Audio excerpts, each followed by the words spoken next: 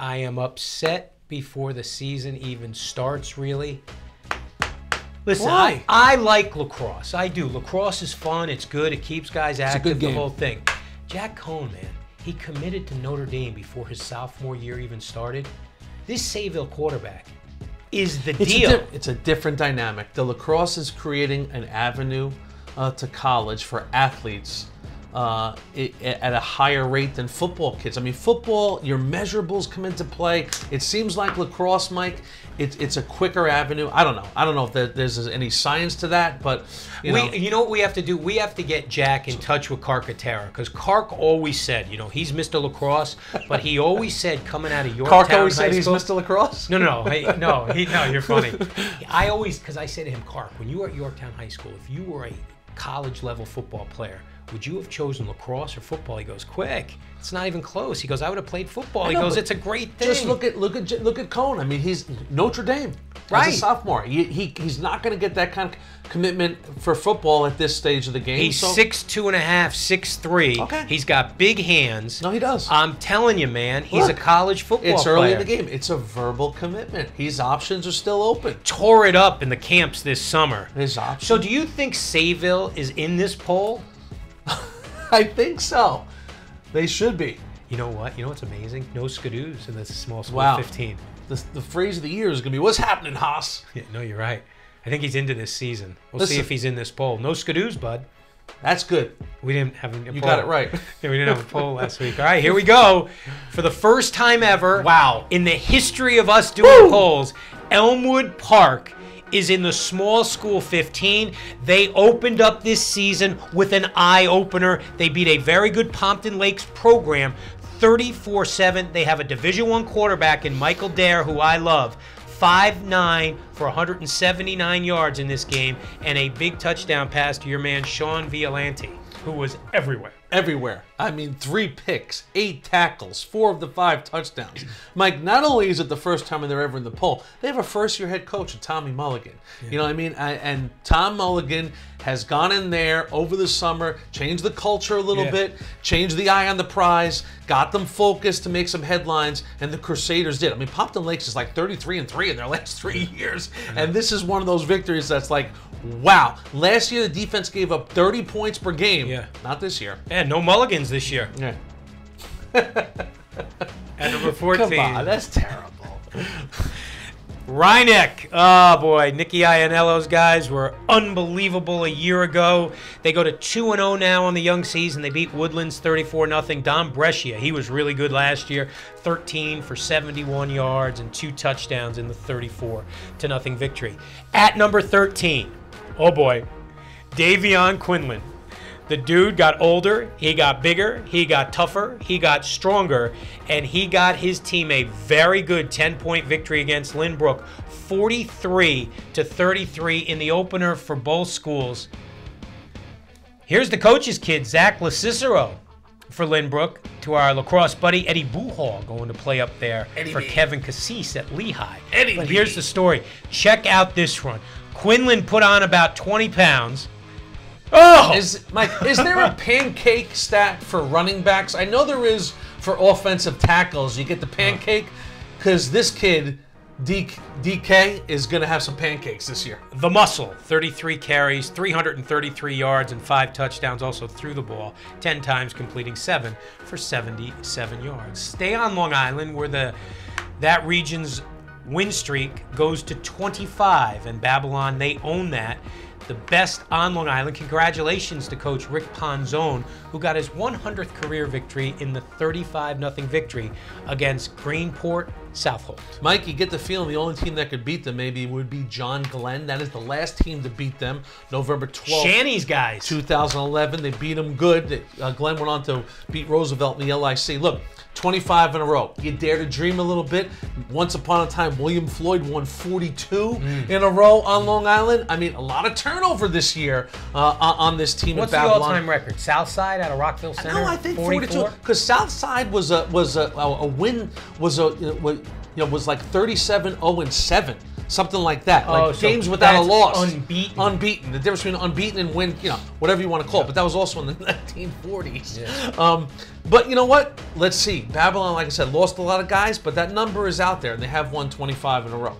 And they'll see if they can get 26 now when they host Storm Wading River. Good team. Friday night. Trust me, Edwin Rubio is annoyed with me now. County wrestling champ for John Glenn. We'll knock him off.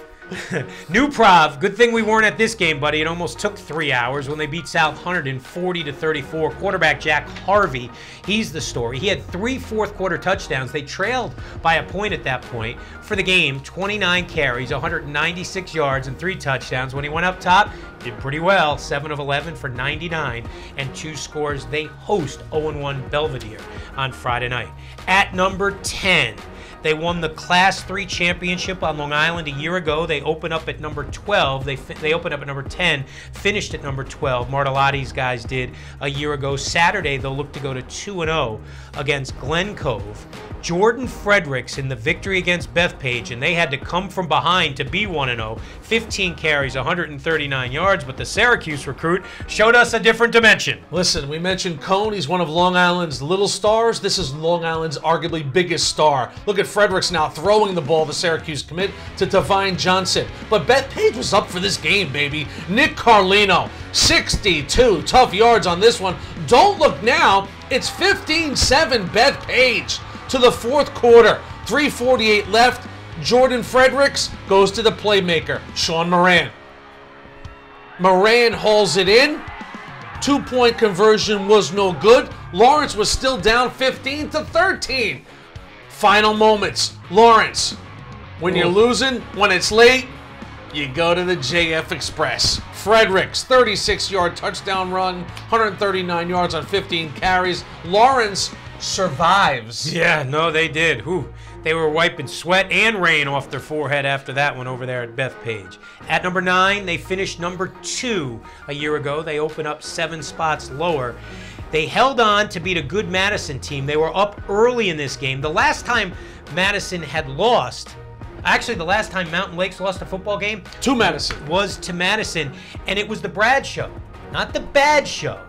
The Brad show. Brad Smith, 66-yard touchdown. Brad Landry, 2 touchdowns, one of 33, one of 30. And Bobby Frawley, 77-yard touchdown. And they were whooping it up, the first ever home game under permanent lights. And that's a great game. I mean, this is one of those early season games that tells you what's going on. Because remember one thing, last year Mountain Lakes ran the table at 12-0. The 3 years before that was all Madison. Yeah, Justin Goodwin and the boys. You know, so that's one of those great games in September. Right out of the gate, let's find out who we are. So advantage now Mountain Lakes. It's been a while in that group since somebody other than Mountain Lakes or Madison has won a state title. You're right. You're right. Speaking of state titles, the Shabazz game, our number 8 team, their game with Hoboken when they went into Hudson County was a rematch of last year's North 1 Group 2 title.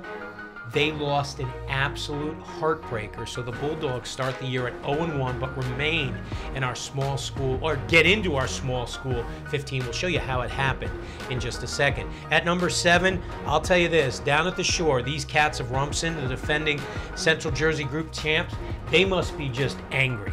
I mean, they must, it's like, when can we start our season?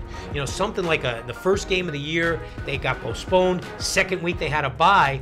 Now, all of a sudden, they finally get to play. Watch out, Matawan. They go there Friday night with one of the best runners in the state, Princeton-bound Charlie Volker, who led them to the title a year ago with over 2,000 yards rushing. Charlie's looking to hit somebody other than his neighbors. Yeah, no, you're right.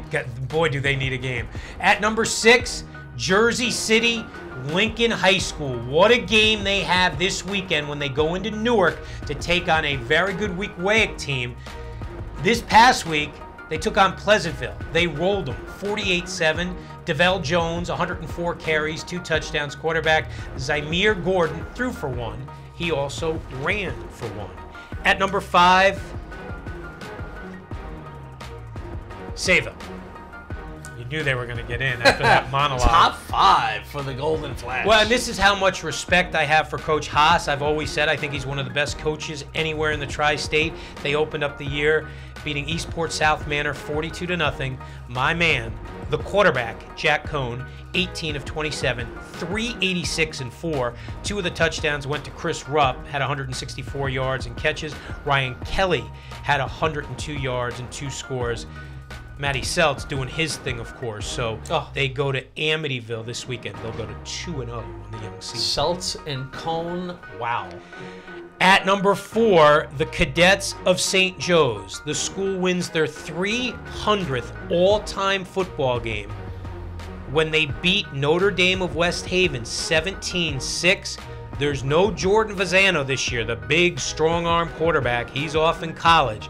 But there is Mufasa Abdul-Basir, who in this game, 29 carries, 207 yards and a touchdown. Had himself a big interception late in that game as well. Also, Lars Peterson is back. Yeah.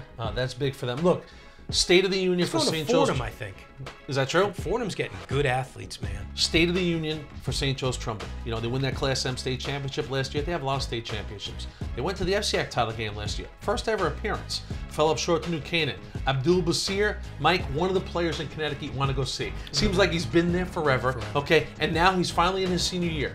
He's more shifty. He's more explosive. He's got more jukes. He opened up with 207 yards as they beat Notre Dame West Haven 17-6.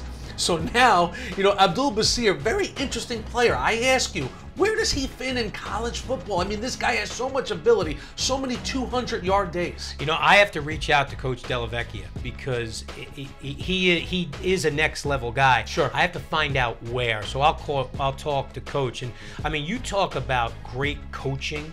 Man, up at St. Joe's, they've had some legends of the game. What Joe has done there is incredible. Again, the school won their 300th football game. Hasn't been around that long. Yeah.